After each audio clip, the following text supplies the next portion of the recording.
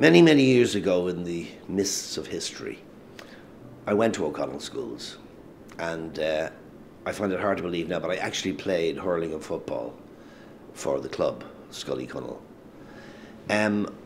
I have many fond memories of it. Why, I don't know, because after all these years, when I was approached to do this, I started to think about what I did, especially with the club.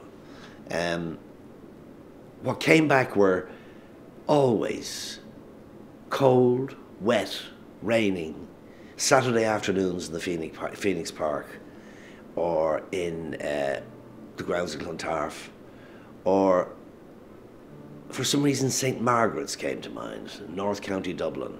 And I always remember the field we played on was very uneven, and tufts of grass and lots of cow shite. And this particular memory that came back to me was it was a hurling match in St Margaret's, I think under 15, and leaving the field in this miserable place, in this miserable weather, with no skin left on my knuckles.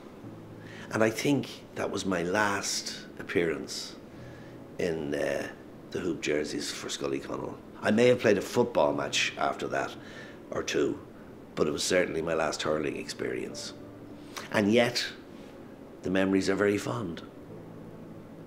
I'm proud to be part of such a rich history and invite you to be part of its future. You can support the cause through a celebratory event at Chicago's Drake Hotel on September 20th.